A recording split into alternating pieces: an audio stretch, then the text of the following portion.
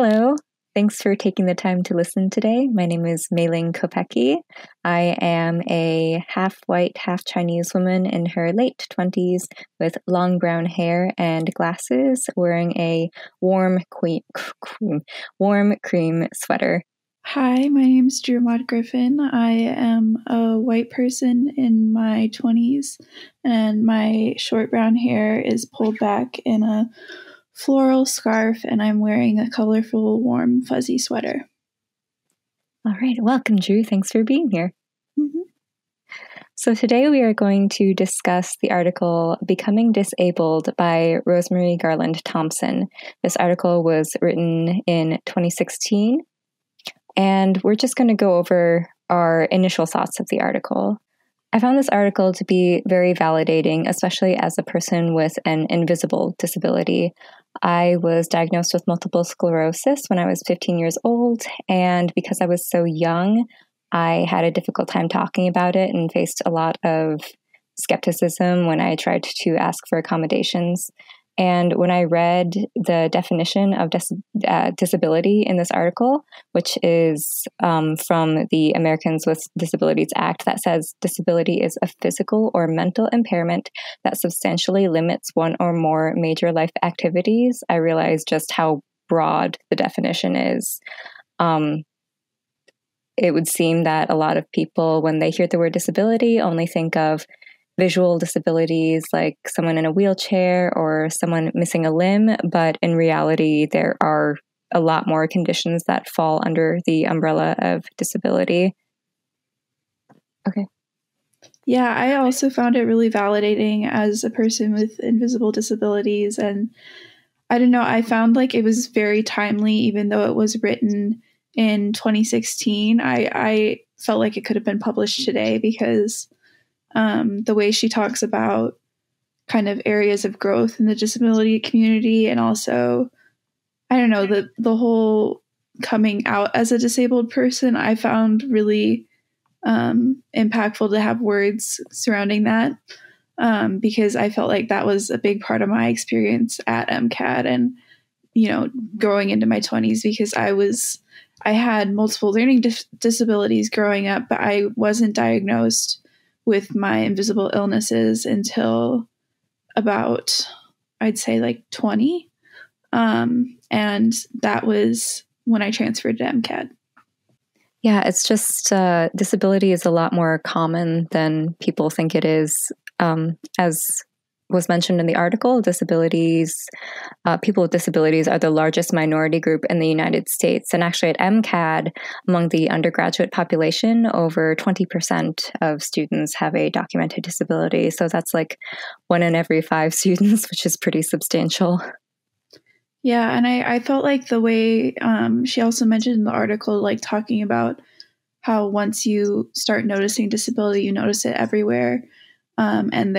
And once you understand it as something really broad, such as the definition listed in the article, you become aware that there's disabled people all around you, and there always has been.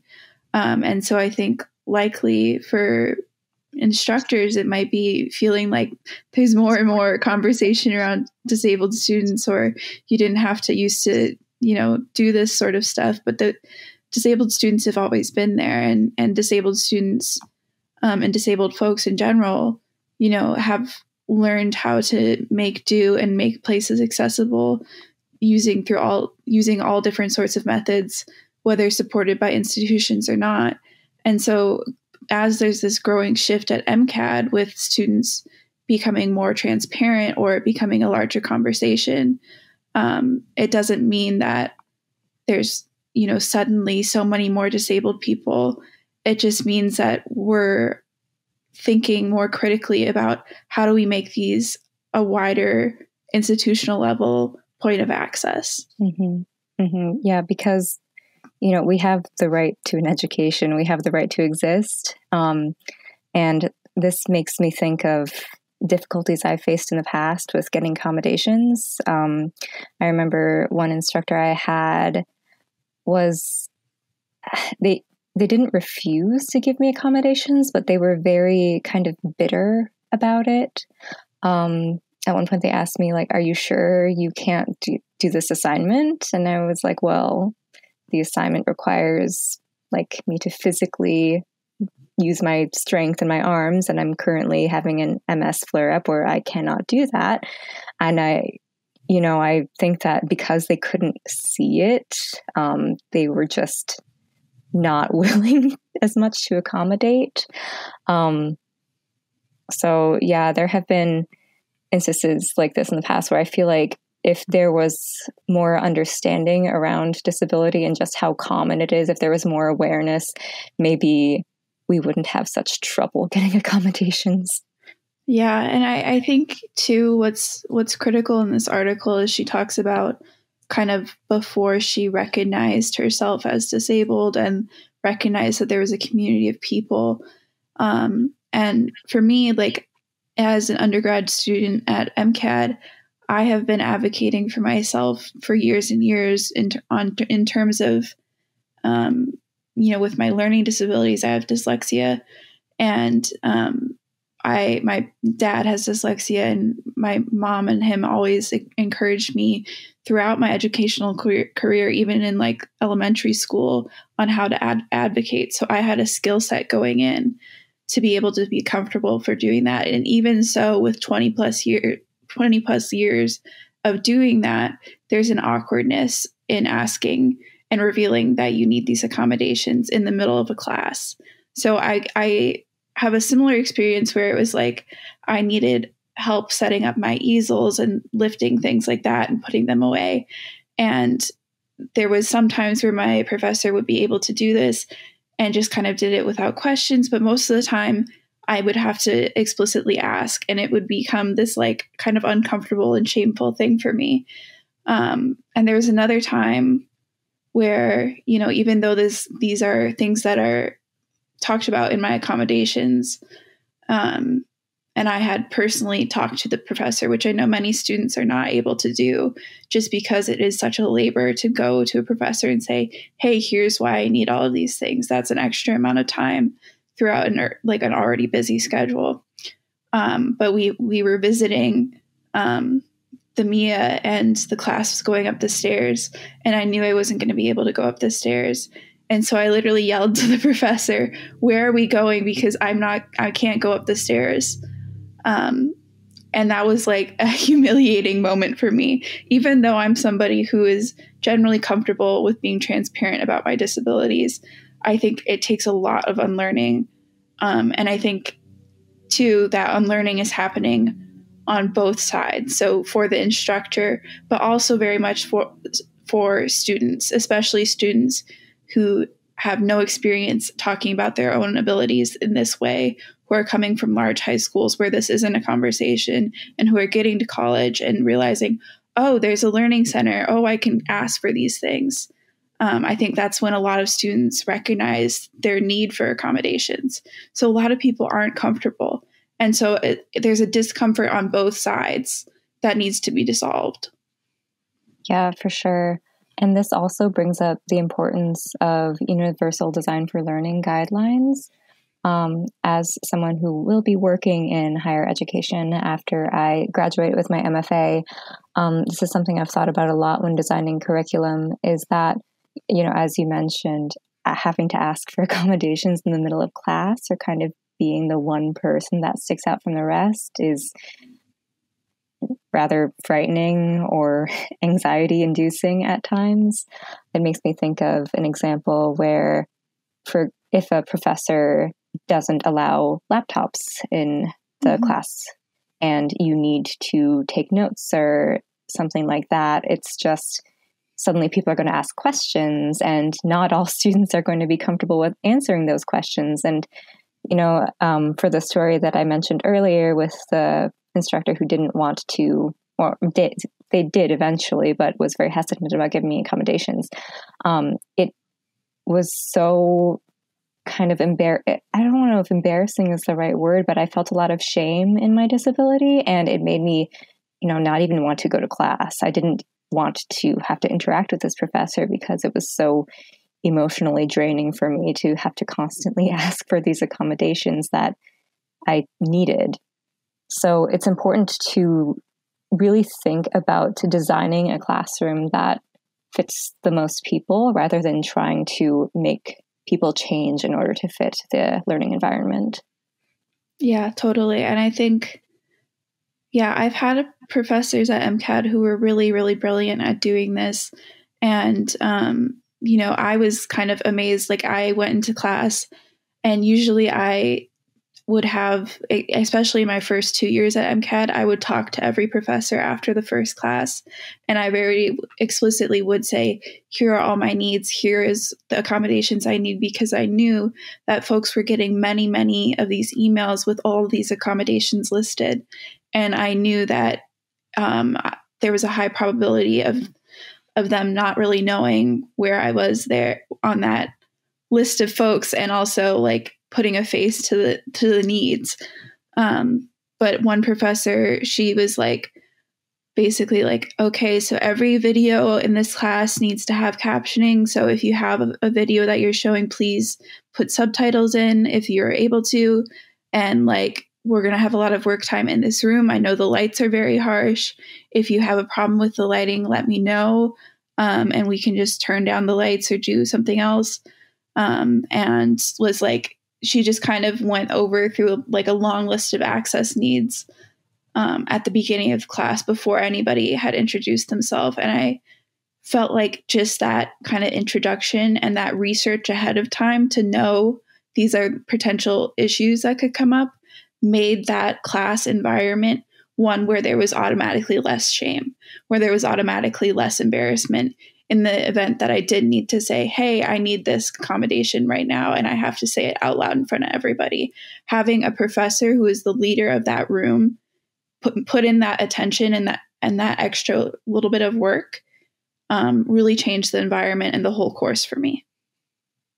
Yeah, that sounds honestly, that sounds like it would be super helpful. I'm imagining being in that situation. I'm also pretty comfortable with talking about my disability. I have been for a while as well, also with advocating through my artwork and whatnot. But when the accommodations are already there, that just saves so much mental energy. And talking more about designing classrooms, another thing I've been thinking about is democratic intention in the classroom, and how some actions, while the instructors mean well, for example, if there's a poll in the class and the instructor says, hey, should we do this or this? And there's 20% of the students have a disability and 80% don't, and the 80% vote for something that isn't as accessible for the 20%. While maybe it seems like it's a fair and good idea to do, it's still not creating an accessible environment. Totally.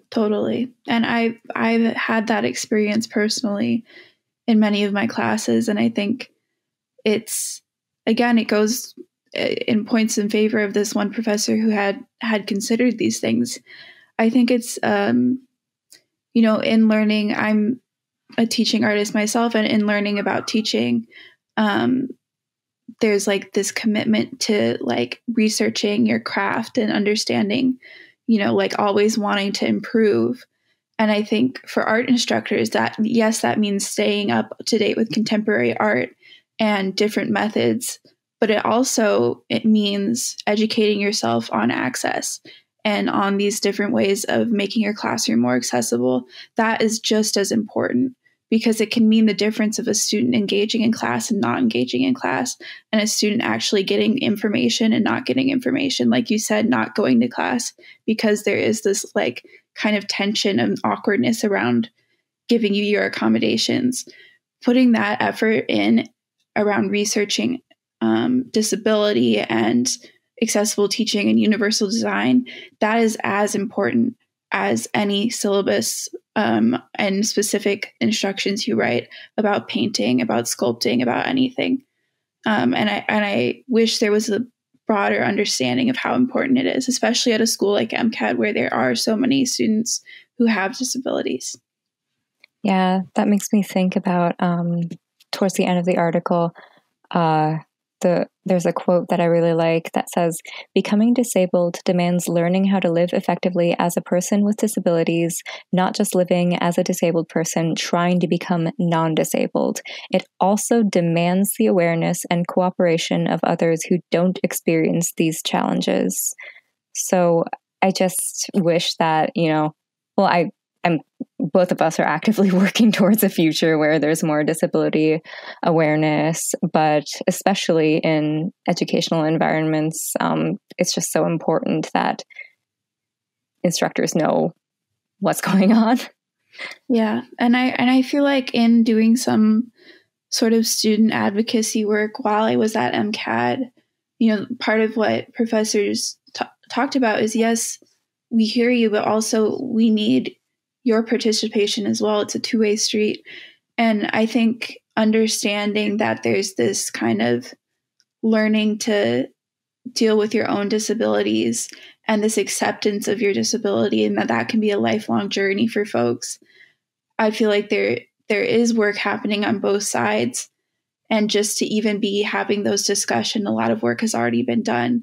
And so I think, it's like, for me, looking back on my undergraduate career, I feel like I did not accept the fact that I was somebody who has an energy limiting illness. And my goal was to be the best MCAD student that I could be, not considering any of my disabilities. And so there were many times where I worked past my capacity, and I worked through flares. And ultimately, I feel like that has damaged my health permanently.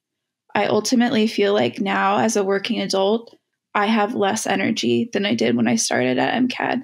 And that is partly because of my own lack of acceptance, but also the culture that can happen in these really rigorous academic environments. And so something, again, I want to reiterate and emphasize in this podcast is this is really, really important. This can really impact students' opinions on their education, on the knowledge that they have access to, and also just on their general health and mental well-being. Yeah, that I also have definitely worked beyond my capacity in the past. For my undergraduate experience, it took me 6 years and I got my BFA from the University of Minnesota, but it took 6 years because I was pretty much forced to take classes part-time due to my health. And also I was forced to take classes online. And at the time, there weren't many online options for a lot of the classes that I needed to take. So it was very difficult to kind of work around what I like to call my health schedule. For example, after 4 p.m., going to class becomes very difficult for me. Yep. And so I really had to choose classes that took place during the day, or I had to choose classes that only met in person once a week.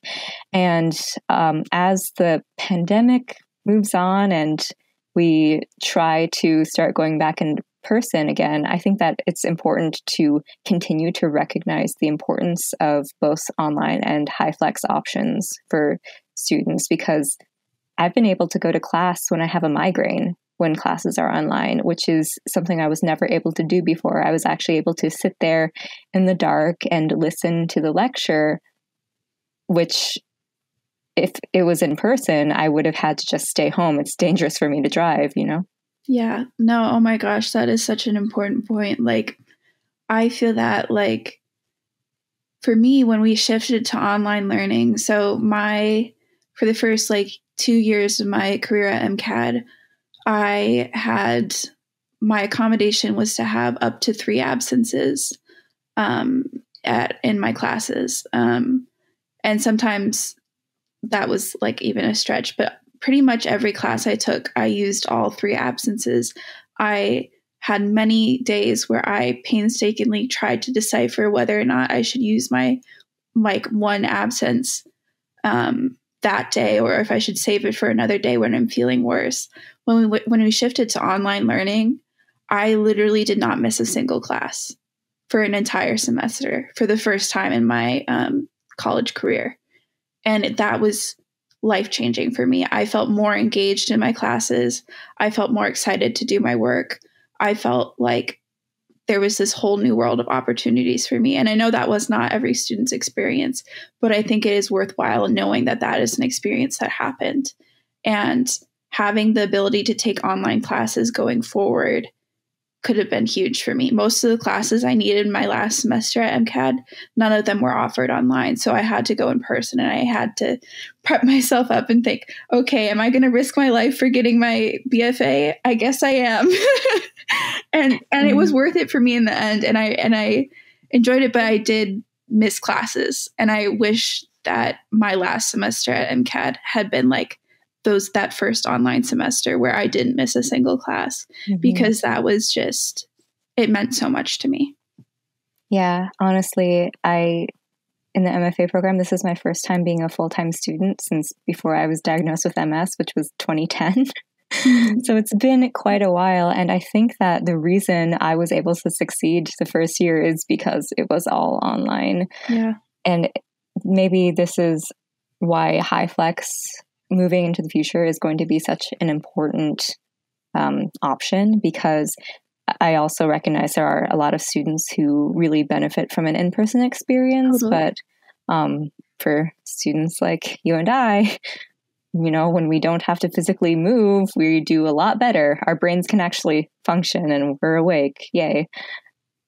Yeah. And I think that's part of disability, is acknowledging that there's it's like yes and kind of, because there are students with disabilities who benefit from being in person, but there's also students who benefit from HighFlex or online learning.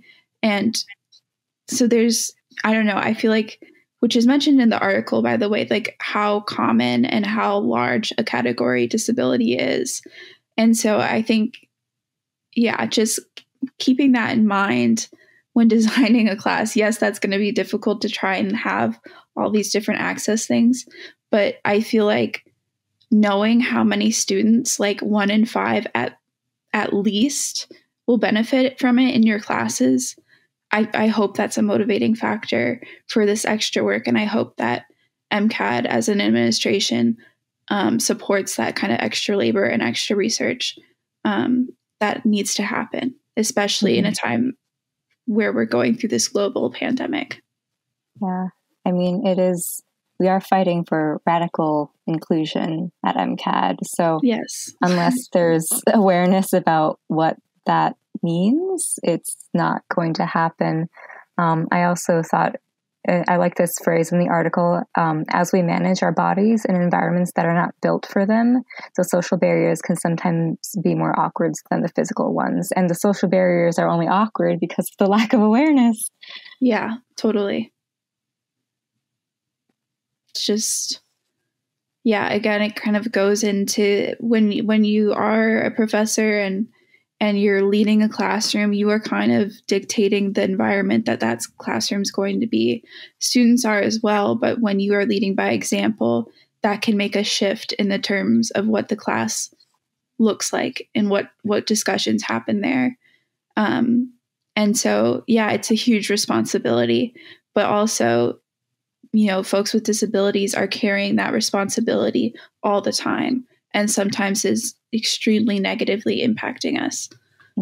So just sharing the weight of that responsibility with an instructor, I feel like that's radical access. I feel like, in the article, she talks about how there was this woman who had a son with, or a child with dwarfism, and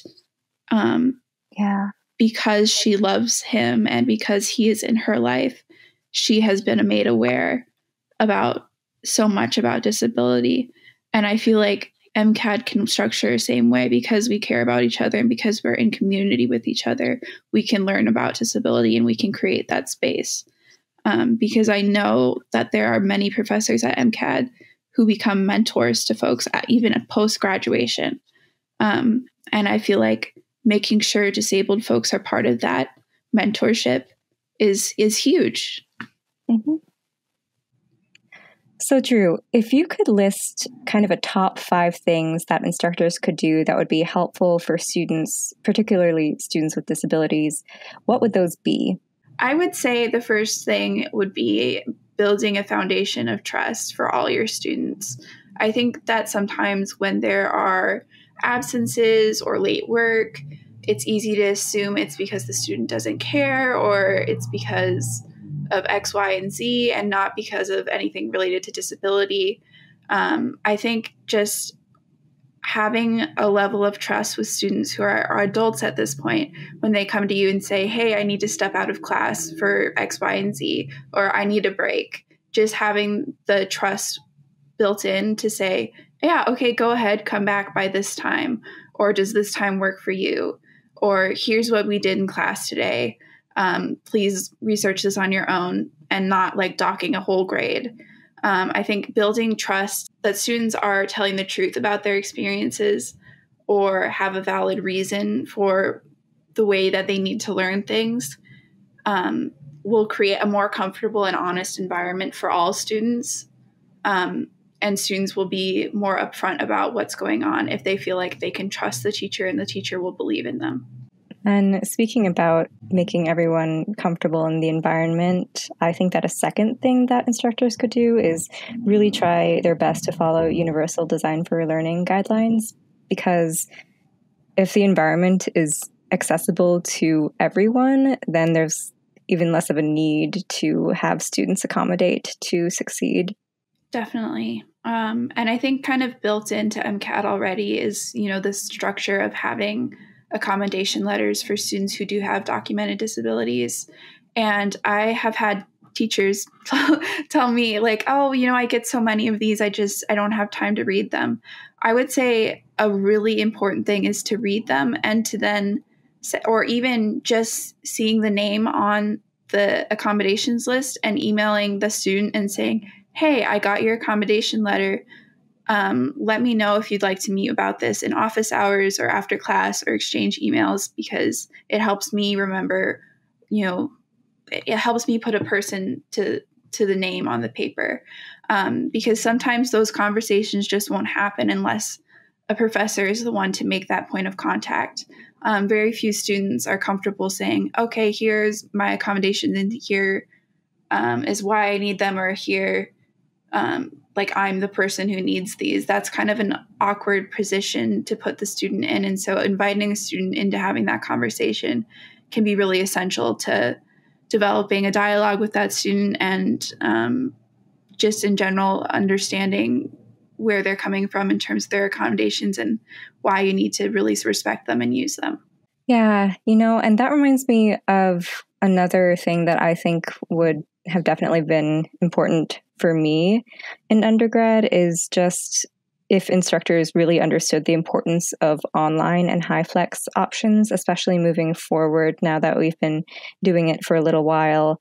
I found that for me, online options are just the most accessible. Like just the other day for critique, when I had a terrible migraine, I was able to participate from the comfort of my home, even though I was in a lot of pain, and I was leaving my comments in the chat because I still wanted to participate, but there's no way I would have been able to go to campus. Definitely. I've been in similar situations so many times. And too, with that like online learning aspect, when we were using remote learning, something I really appreciated too, and was a signal of trust to me from my professors, is them letting me have my camera off.